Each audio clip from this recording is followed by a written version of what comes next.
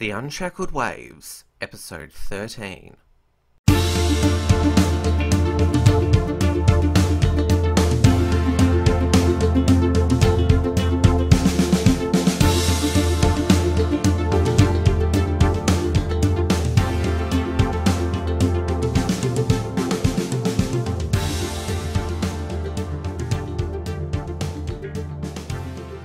Hello and welcome to the Unshackled Waves podcast. I'm Tim Wilms and we're here for this week's review episode, talking about this week's events. And my co-host for this week is the Unshackled Associate Editor, Luke Ruffley. Luke, welcome to the show. Yeah, thanks, great to be here. So there's quite a bit that's happened in the past week. We had the last sitting week of the federal parliament before the summer break, and there was a few pieces of the legislation passed. But what got the most media attention was on Wednesday, a group of protesters at Parliament at the House of Representatives shut down question time. They were from what was called the Whistleblowers, Activists and Citizens Alliance, and they were protesting against the refugee processing centres on Nauru and Manus Islands, and they refused to leave and even superglued themselves to the public gallery where you can view Parliament. So they got the attention they were after, certainly. Yeah, they definitely did, and that's exactly what they tried to do. I have no issue if they were protesting outside of Parliament House, but once they actually enter in the Parliament House and disrupt our democratic processes, to me that's a criminal offence. And I haven't seen anyone on the right do anything similar in the past, and it only seems to be the left that will take things to such extremes on a continuing basis. Yeah, I mean there were no arrests made at all. They were removed, which was pretty difficult for the parliamentary security staff. I mean, you had to feel sorry for them. They refused to move, and they had to drag them out. And some of the protesters, they screamed, and yeah, it was it's telling them they were being hurt, and No, they made the biggest scene ever. Yet in fact they returned the next day to walk up the lawns onto the roof and unfurl a banner which read "Close the bloody camps." So because nothing happened to them the previous day, they came back again for another go. Yeah, so I'm not sure what they could have been charged with under Australian law. But it's something we definitely need to look at.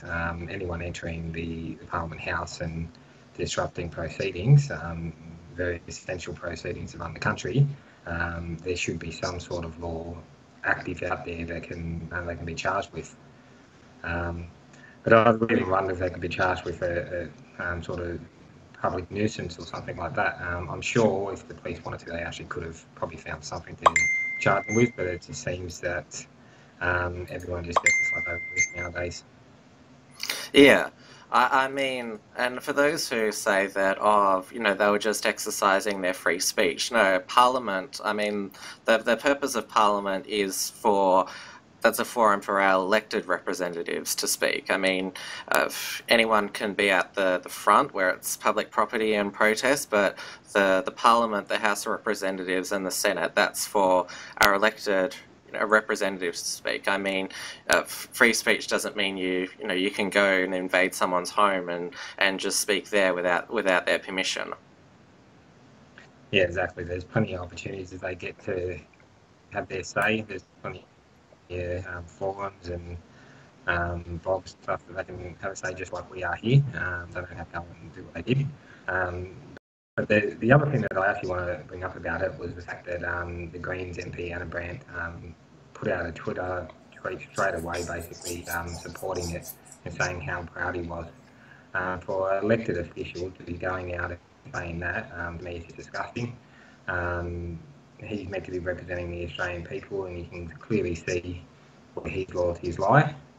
And it's just another reason why we have to do something to get the Greens out of Parliament. They do not listen to the general public, and like I said to a lot of people, every poll you see on the offshore processing centres always goes towards the majority of Australians supporting it. And one of the activists actually spoke to the press and said that the government wasn't listening to the people. Well, actually, the government is listening to the majority of the people. They are just a minority. Yeah, I mean, that's exactly right. I mean, the polling consistently shows that majority of Australians support offshore processing, and don't want to these people, they basically want to open the borders and just let any boat come in and uh, we, uh, and basically have a situation that we're seeing in Europe at the moment. I mean, we have, and it's not just obviously polls are just one thing, but we had an election in 2013 where the Abbott coalition's policy was to stop the boats, and the people voted for them based on that. Yeah, definitely. So at the end of the day, they are our representatives, and the majority have spoken. So it's okay for these activist groups to do petitions and things like that, but to disrupt Parliament and then to claim that they're speaking for the majority is just complete and utter rubbish. And the other thing to remember, they claim to be humanitarian people, and yet 1,300 people died under the failed Rudd and Gillard policies out at sea. So, and there's been no one since Abbott came on board with the current offshore processing policy. So, the actual good thing to do to save lives is to actually have a strict border policy. And also the allegation that they make is, we're running concentration camps on Nauru and Manus Island, and that we're torturing people. And it was interesting that protest actually happened the week where Sky News's Laura Jays actually went to Nauru and did a report from there, and like we got to see what these supposed camps look like. I mean they're not glamorous. They're not a 5-star hotel, but they're not a series of tents. They're actual buildings. I mean, people are free to move around the island. There's food and medical care. I mean, yeah, it's obviously not the best, but it's not destitution. No, definitely not. It's probably a lot better than what they were used to. Um, all their needs are met, and most of the incidents that you have there usually involve the actual people on the island themselves not eating and doing self-harm things and stuff like that. So there's not major illness or anything like that running through the camps. Yeah, they're very well looked after, and like you said, it's not the greatest, but we meet our obligations. Yeah, and it was interesting. A lot of the refugees that she spoke to, well, you wouldn't actually call them refugees. I mean, some of them had been in Malaysia and didn't like it there, and so they came to Australia. Yeah, country hopping. At the end of the day, the other thing is that every single time that we allow someone in via those means, it is taking away a place from genuine refugees who can't afford to pay $10,000 or whatever it is to jump on a boat.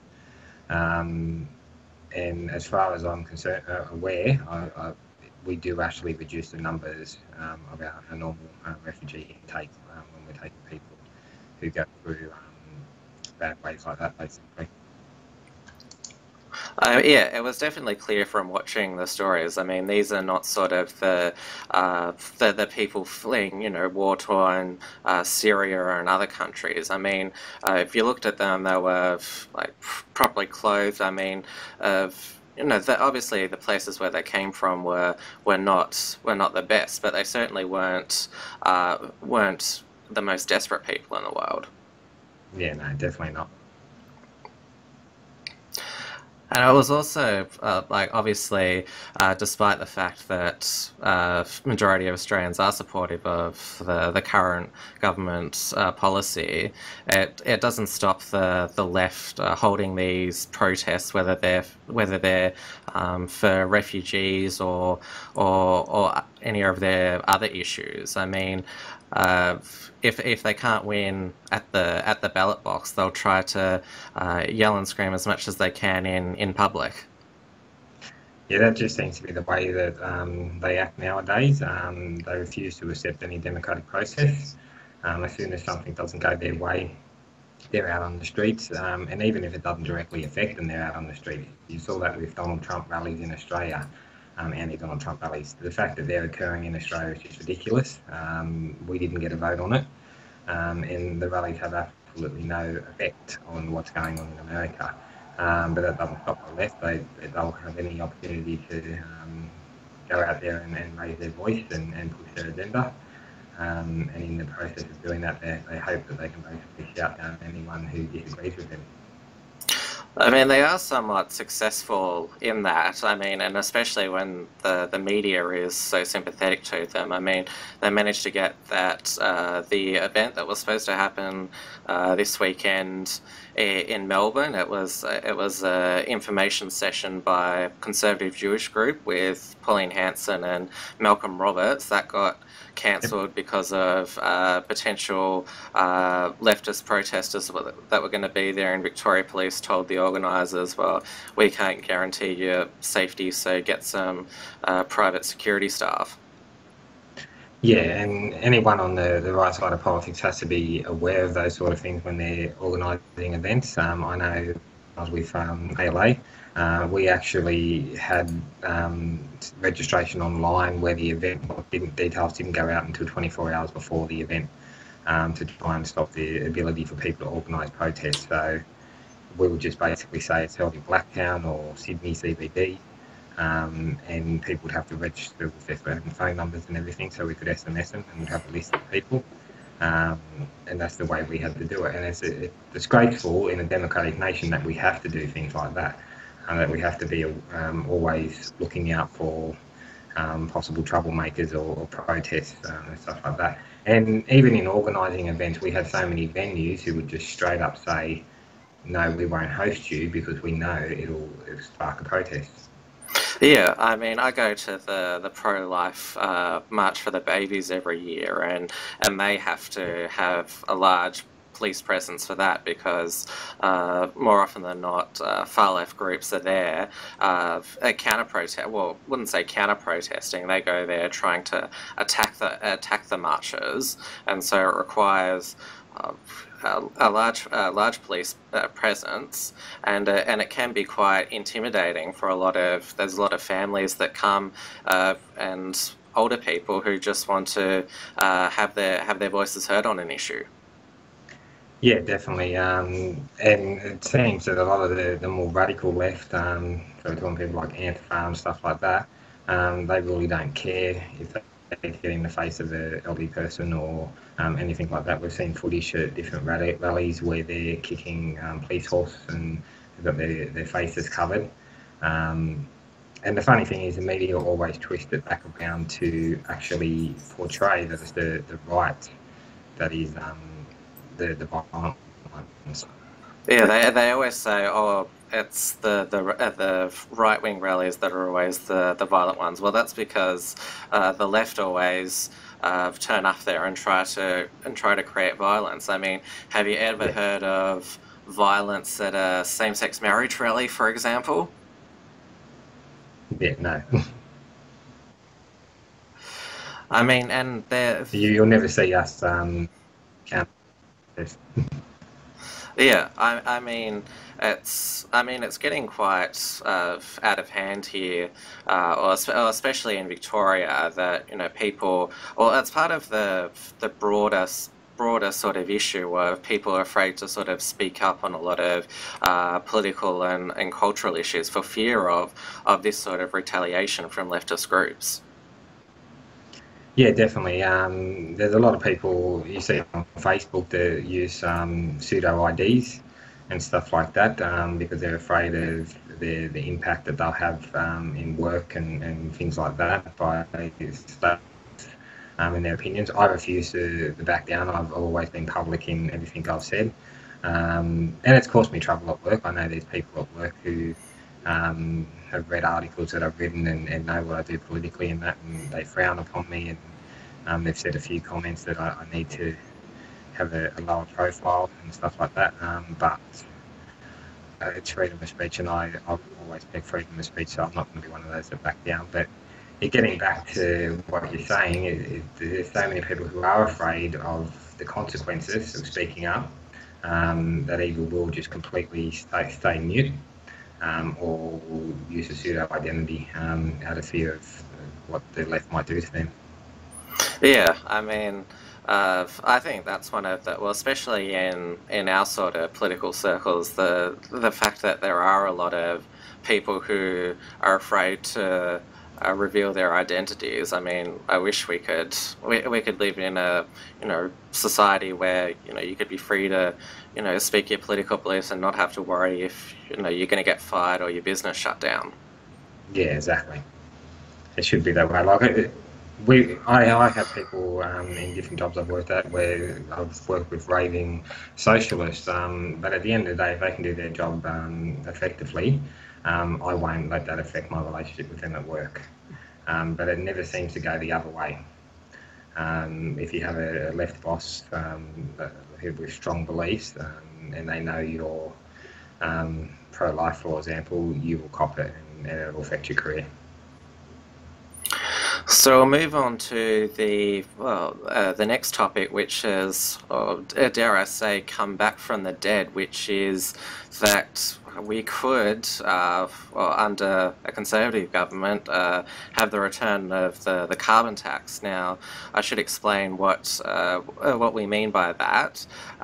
The Turnbull government has announced a review of the government's climate change policies, and they have not, in the terms of reference for the inquiry, they are not explicitly ruling out a carbon tax, which has alarmed quite a number of people. Well, they don't call it a carbon tax. They talk about pricing mechanisms, all these sort of weasel words, but it does mean, at the end of the day, a carbon tax. Yeah, and I think the Australian public has clearly spoken out on this. It's been a big campaign for no carbon tax, which has seen the Liberal government get back in. But then they'll now be looking into that. They're going against the wishes of people. There is nothing good that can come of bringing in the carbon tax. Our economy will suffer greatly from it. We'll see increased utility prices. Cost of living will go up for everyone. At a time where we're struggling to keep manufacturing in Australia and businesses in Australia, we don't need additional expenses for our businesses. We cannot survive as a country if we continue to tax the hell out of them. And I'm a Conservative, and I'm just, I cannot support another tax. And really, honestly, I don't believe that the climate alarm are correct in the data that they bring out being 100% factual. I think that it is always good to use some environmental friendly things when you can, but we just don't have a severe issue that requires us spending billions of dollars or companies spending billions of dollars given to the government in taxes over it. And it's not a level playing field either. It's not every single country doing these sorts of things as well. Yeah, I mean, part of the problem is that we're even having this inquiry. I mean, I think no matter if it's a carbon tax or another type of intervention in the economy in the name of climate change, I mean, I would much prefer if we actually had a Liberal Conservative government that said, no, we're not going to have, we don't believe in this climate change theory, we're not going to do anything. But I think obviously, even if we don't get a carbon tax from this inquiry, we're going to get some form of intervention. I mean, the coalition still supports the renewable energy target. I mean, obviously not as high as Labor, but they still support it, which that puts up uh, prices on electricity, and also leads to the closure of. We've seen that South Australia no longer has any coal-fired power stations, and Victoria's just closed one of their major ones. So we're still headed in a dangerous direction in this fight against climate change, as it's called. Yeah, and basically, the type of renewable energies that we use, they're not producing enough electric loads. We saw that in SA, and we don't have any strong alternatives. We refuse to use nuclear in Australia. So basically, we're not in a position to be shutting down all these coal power plants at this stage. To meet demand, and basically also we have now some of the highest electricity prices in the globe. Um, so it just can't keep going the way it is. A carbon tax or any sort of alternative tax similar to that is just going to push up prices even further, and we're just not in a position to be able to accommodate that at all. Yeah, I mean, we saw another blackout in South Australia last week, and a lot of commentators have been saying that, summer hasn't really started yet, where, when peak electricity is at its highest and everyone's got the air conditioning on, and so what's going to happen then? But yet, even though we're seeing all this evidence that renewable energy can't handle, especially the energy demands of a modern economy. We're still seeing, governments, pushing us down renewable energy. I mean, will the penny ever drop for them? Well, hopefully it has, at least in the United States, with Trump going to withdraw from the Paris Climate Change Agreement. Australia's committed over $1 billion to that. So that's just another big chunk of our taxpayer money going over to that as well. However you look at it, it's just damaging to the country. We can't provide the demand. We can't afford to do it, and the loss of jobs and everything. And that's why the Australian public clearly said no to a carbon tax or any equivalent tax in the past. And basically, Turnbull government does the people behind him to actually be doing this. We have voted for no carbon tax, and it's a shame that there's not some. If he goes ahead with it, it's a shame that we can't find a way of actually calling an election, because he completely and utterly broken an election promise. Yeah, I mean, luckily, Cory Bernardi, for example, has already publicly said that, this is the stupidest idea ever, and I thought we'd settle this issue. And there are backbenchers who are dismayed at Turnbull's announcement. So there is some pushback in the coalition, and Barnaby Joyce has stressed that, we the Nationals will never support a carbon tax, so he will face a lot of opposition if he does adopt this position. But still, with Turnbull as Prime Minister, you definitely know that, he's not looking after our best interests. Well, not just in this area, but in any political issue or cultural issue. No, definitely not. He's, in my opinion, a full-on UN puppet. But basically, the thing I've noticed with Turnbull, you can tell he's under pressure within the Liberal Party. You can tell there is a bit of a fight back from the right within the Liberal Party, led by Cory Bernardi, George Christensen, Eric Albanese, and others. And control to a little bit seems to be going back to the right. I wouldn't trust them. I'm still doing what I'm doing politically, because the Liberal Party is too infiltrated by left-aligned politicians who just want to appease the Greens. But there's definitely a pushback, and hopefully that pushback will be strong enough to stop any further talk of the carbon tax. Hopefully they'll backpedal on that. Um, but we'll just have to wait and see. Yeah, it's certainly we'll have to we'll certainly be watching this issue in the coming weeks and months. I mean, it's not a pleasant Christmas surprise. If you can call it that. I mean, this really came out of nowhere, but it's certainly, I guess it's an indication that with Turnbull, we really have to keep our guard up. I mean, we're not certainly governed by a Liberal Conservative government under Turnbull. No, not at all. So we might head overseas now well, there's quite a few events that happened in Europe over the past week.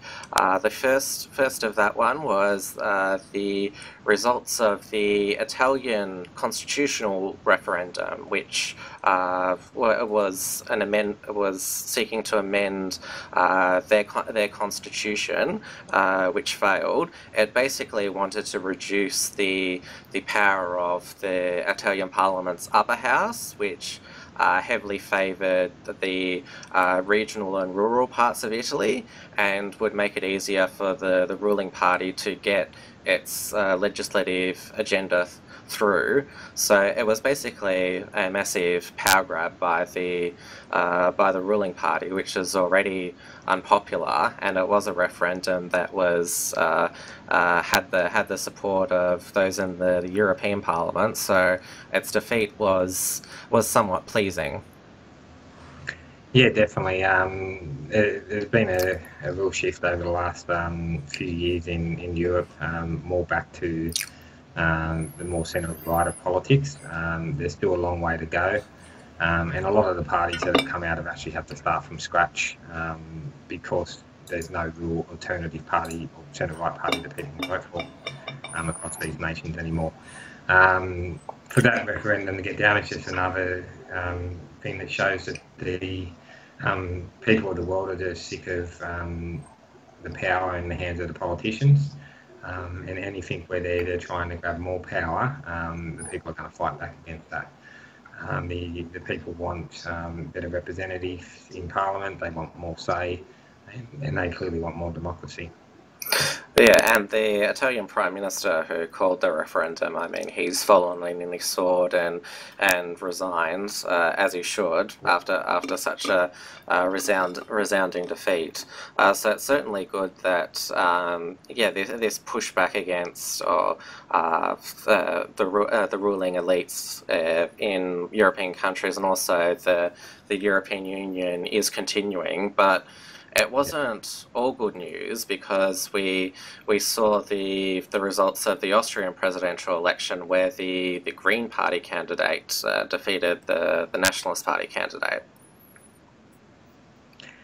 Yeah, that was a disappointing result. Everything leading up to it suggested that the far right was actually gaining power, from what I've read, but it didn't occur that way. I still think that in the long run, people are awakening, and I think that a fight back will continue, and I'm hoping for next election it'll be a different result. But yet we have to wait a few more years for that nation. But there's still some more to come up throughout Europe. A lot of elections coming up over the next year, and there's a lot of the far right parties or centre right parties that are starting to rise and get good polling results coming out. So we've had a good run, and with a lot of results lately, this one is disappointing, but I still hold out hope that people are starting to wake up to the left agenda. Yeah, I mean, you can't win them all. I mean, we definitely had a good run this year with Brexit, the return of Pauline, and obviously Trump. So yeah, there is going to be setbacks along the way. I mean, Justin Trudeau is still Prime Minister of Canada. I mean, that's a pretty bad outcome at present. But yeah, as I've said before, like 2017, there there's the presidential elections in France where Marine Le Pen, I mean, she has a really good chance of winning. I mean, Francis Hollande, he's not running for re-election because he knows that he's deeply unpopular. Geert Wilders' Party for Freedom in the Netherlands is easily the most strongly performing party, and he's definitely in the box seat to be the next Prime Minister of the Netherlands. And in Germany, Alternative for Germany and Frau Petri, their support is still only about 15%, but they've been making significant gains in state elections recently. So 2017 is still going to be a big year for the new right. Yeah, definitely. I will win, Geert Wilders, and then in relation to all the others, France is in a good position. So things are looking up over the next year, and sorry, I was sort of walking around under my feet. But yeah, things are looking up over the next year, and things will continue to get better for the right side of politics, in my opinion. And that's happening all over the world. Places that you mentioned, Canada before, it's going to take a lot more time for nations that are clearly, I guess, indoctrinated a lot more than others to turn things around. I couldn't believe that the spin that was put on the Austrian results, saying, "Oh, this is part of a pushback against the far right." Well, you won one election, well done on that. I mean, but Austria, it's not really the center of Europe. I mean, it's a country of basically 8 million people. I mean, it's not where the big decisions are made. Yeah, and you see the media latch on to things like that. There's no doubt that the media is still very left controlled, and you see it in a new agenda to try and switch things back around to them. Publications like ours, the Unshackled, has been under attack in the media. They're trying to paint everyone in this far right, alt-right category and link this with extreme views and stuff like that, with more just normal conservative and strong values and stuff like that. So that'll be their agenda, to try and paint us in a bad light. And any time that there's a defeat to anyone on the right, I'll jump on that and try and make out that there's a pushback on their side, which there is a pushback, but it's not as great as what they actually think it is. That makes sense. Yeah. And of course in Europe, well, in Britain, we're seeing the British people thought they'd voted for Brexit, and Theresa May said when she became Prime Minister that Brexit means Brexit. Yet the pro EU Remain people are doing all they can to sabotage the exit process. I mean, the High Court ruled that Parliament had to trigger Article 50 of the Lisbon Treaty to begin the exit process, and now the government's appealing to the Supreme Court, and the Labour opposition, Jeremy Corbyn, they're trying to also negotiate a less than ideal exit from the European Union over this setback. So there's still a lot to do for Brexit to become a reality. Yeah, and it's a real shame that this sort of thing's occurring. The majority of people have voted, and they clearly wanted to leave the EU. And at the end of the day, government is meant to be there to represent people, but as usual, people with a globalist agenda or left aligned refuse to accept democratic things, and basically will do anything in their power to try and change that. Go on there, you've got that going on at the moment, that Supreme Court case. I was having a look at some of what's happening in that about an hour ago, and I'll check that after this conversation as well. It's a very interesting court case going on, that's for sure. Yeah, and there was, I mean, I mean, yeah, like I said, they're doing all they can to stop Brexit. And there was a by-election not too long ago where the Liberal Democrats candidate won, and that was supposedly a sign that the British people were turning against Brexit. And that was like in a really affluent part of London. So no, I don't think that one by-election in the heart of London is a sign that people as it's called, Brex regret. I don't think that's representative of it at all. Yeah, no, not at all. And I think if they actually held another referendum tomorrow, I think the results would actually go a little bit more further towards the get out vote. Well, they tried after the first vote to lobby for a second vote. We saw those that petition circulating, but so far, at least the Conservative government wants to implement Brexit, but they're really having Yep. to fight all these forces attempting to sabotage it. Yeah, and they should have already started implementing a breakaway by now. But yeah, as usual, there's been a lot of fight back against it. And it's just ridiculous to think that anyone would call for another poll the next day just because the result didn't go their way.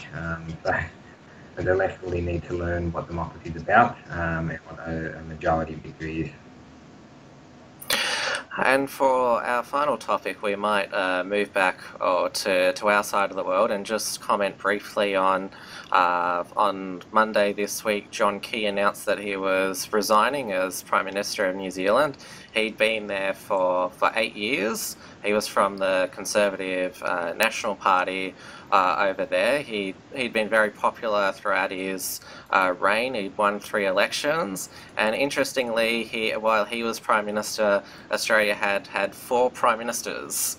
So uh, New Zealand has certainly provided Australia an example in leadership stability, and I've been quite jealous of New Zealand over this period. I mean, yeah, John Key he's managed to preside over an economy that's growing. I mean, they've got low personal income tax rate. They've got low company tax rate. I mean, they're certainly in a better position than we are economically. Yeah, he's done a great job. The end of the global financial crisis, he got them through. And they also had the Christchurch earthquake, which was a major economic dent to the nation. And he managed to get them through that as well quite successfully. So he's done a great job economically for them. And that's why he has basically won 3 elections. And it's good to see that actually the reason why he's stepping down is only family reasons rather than not having the support of the party or some sort of corruption or something like that. So that's good to see something like that when you compare that to Australia, where basically our political parties can't even support their leader for elected 4 years. I mean, yeah, you definitely have to admire a leader who says that, who, even if like he could go on to like win more elections, says that, no, I've had enough. I don't want to be in power forever.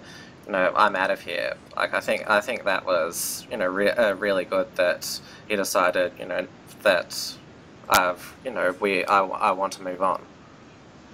Yeah, and whoever takes over, they're going to take over a nation in a good position. Hopefully, it remains at the next election a Conservative government. And basically, based on the way that he performed, I don't see New Zealand changing government over there. They may get sick of a leader who has been in charge for 8 years, but the fact that party's going to have a new leader now gives that party more chance of actually winning. Yeah, although I often get told by New Zealanders that I know that, like, when I talk about how jealous I am of New Zealand's government, they say, "Oh, New Zealand, it's still cost of living still higher over there," and they also say to me, "Yeah, but if the Labor Party got back in over there, it'd just all go down the drain." So. Um, yeah, but they're certainly in a good position, New Zealand. But it's also worth pointing out that even though he was a good prime minister, John Key wasn't. He wasn't much of a conservative in terms of social policy.